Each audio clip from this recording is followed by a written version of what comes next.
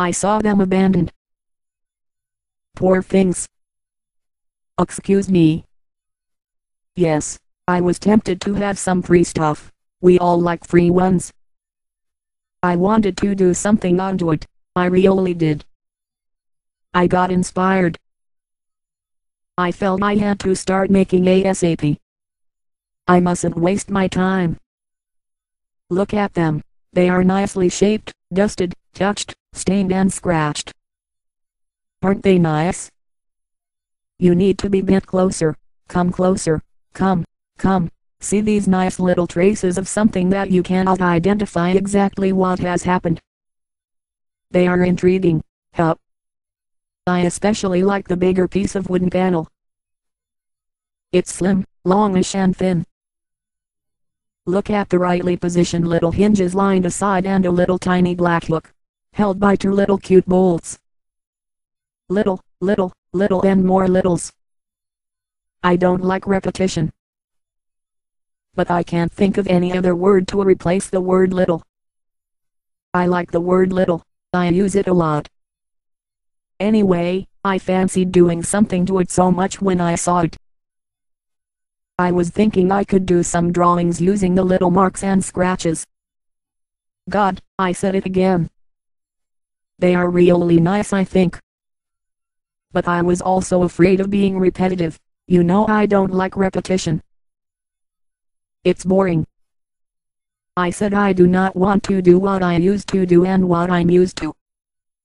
I wanted a change, a challenge, something new, something different from my previous work.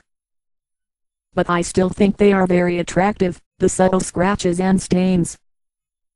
They are made by accident. They are probably not supposed to be there. In fact, no one would want them there, do you? They happen all the time and you wouldn't know who made them, how they were made unless you are a member of CSI. Hup. I love CSI. It's my long been favorite TV program. CSI is the best. Hello Grissom. You are so cool. It's a shame that most time they are thought to be unimportant, had no value. People want them repaired or covered. I mean the subtle marks and scratches. I think they are beautiful. I wanted to do some drawings. I wanted to utilize them. But I'd already said to many people that I will not do it again. I do not want to do it. I'm sick of doing what I've been doing. I felt responsible for what's been said. I kind of promised. But I was dragged. I couldn't resist myself picking them up, and I have kept them in my studio space for almost 9 months. I've looked at them every day, regretted what I had done and kept telling myself not to draw on them. I know it's pathetic, but I couldn't throw them away. I adore them. I also thought it could have been used for experimenting something else. Thought they might be needed at any time, for any purpose. I don't know the future. They look very nice to me. They are beautiful. I was scared of ruining them. I was scared of not being brilliant. I will ruin them with my meaningless lines. And of course, I wanted to keep my promise. I wanted to be trusted. I still want to be. You have to be honest if you want to be trusted. Well, to be honest, I lie every now and again. I try not to, but I do, honestly. You know, no one can be honest 100%. That's human. We are fallible. I wet myself in the school corridor when I was 7. I was a good student. I waited for the next break. I didn't have any friends, and through that event, I became the odd man out forever. At the time I didn't like acting like a child, squabbling over the pointless play, bursting out laughing and crying for nothing. And the adults, telling each other dirty, idiotic jokes in front of me, and thinking I couldn't understand. I looked at the haughty faces with contempt. I did not cry despite the embarrassing mistake I made. I did not give a fuck, although the story was in everyone's mouth, poked fun at me. I was a well-known crybaby, but I did not cry about the matter. I cried a lot because I got frustrated a lot. I cried because I was angry with myself.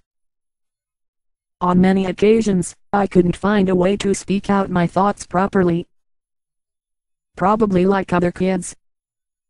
And, in spite of being able to predict awful results, most time there was nothing I could do about them. The reason why I could remain cool with all the bullying, was that I understood myself very well, as an ingrown child, who cannot control their physiological matters. I could tolerate the children, and aware of the obvious fact. It was not me losing, it was them losing. Oh yes, I'm great. I'm great. Shut up. Sometimes beautiful things happen by errors, accident. You know what I mean. Just like the scratches and marks on the wooden panels I got so attached to. But they are the thing you might be sick of me harping on about. And like Jackson Pollock's paintings. Pain. Kings. Such suffering. He started the dripping paintings, by accident. Love also happens accidentally. It's unpredictable, we all know that. It's painful but delightful. Either way you do feel something. You'd better die if you've gone numb. No, please don't. I'm sorry, please forget what I've said. I'm sure you did feel something about what I said. You are free to get angry, or whatever you like to be. Your coldness is shaking the pit of my stomach. I just wanted your little attention. I liked your indifference. It was different. I could no longer see you trying to live simple. You wouldn't know it. Appreciation is up to your determination, but hope you don't condemn me. Thermometer doesn't radiate warmth, but it can be heated. I've never been in love. All my friends have been worried about me for years, call me stupid, coward. And some even enjoy making vulgar jokes about me. I can't stand it. I'd have to ditch them from my heart. I'm totally normal. I function just like you. I'm an educated, sensitive, responsible, civilized person. I'm not unattractive. I'm presentable. I'm attractive. Okay. Well, maybe I'm picky, very fussy. But of course, I did like some people very much, some hairy people. I'm a human being. I've been liked with passion too. I have not been looking for a perfect man, have I? I have not been looking for a Prince Charming. Somebody said to me that she is jealous of my being independent, no need of such intimacy, that everyone else will go for it. I might need it, want it, like you do. The intimacy. It's not my choice. I have no authority. You don't know how much I suffer from not having sex. I'm a fertile human being. I'm an animal. I sense that I need sex. But not with you. And you, and you. We all need some sex. I experience severe period pain every month. It started when I was 15 and it's getting more and more uncontrollable. I collapse in the street, from time to time. An Oriental doctor said I should do something about it, if I don't want to end my life like a pigeon. What?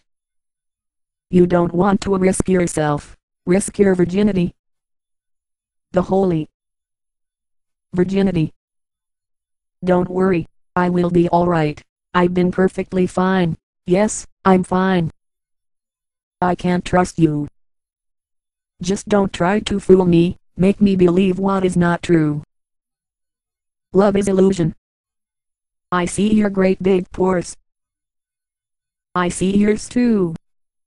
I need some space. You smell terrible. How am I supposed to kiss you in the morning when you wake up with bad breath? Well, you don't have to. You look so stupid when you look at me that way. That look again. Don't you just get it? I do. I'm just aggravating you. I might meet you someday. Please don't be afraid of me. I'm not a freak. I'm nice. I've got friends, good friends, knowing me, loving me, taking care of me. I'm so jealous. She said it to me. Then I told my dear friend about that. I like the woman, she said. She said she likes her without seeing her, talking to her. She knew her through me telling her about the little chat between us. You might like something is not a fact, tangible. You like it because it's around a fact.